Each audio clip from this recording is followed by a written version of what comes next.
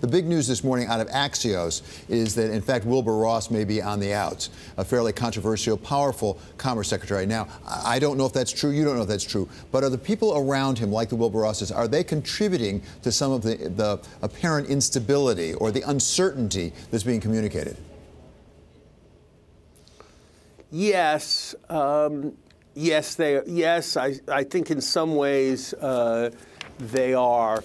But something I've learned, whether it's in business or whether it's in government or whether it's in universities, leaders tend to get the subordinates they deserve and the subordinates that they want. And so I think responsibility for the contours of economic policy and for any issues of credibility that may arise really rests with the president.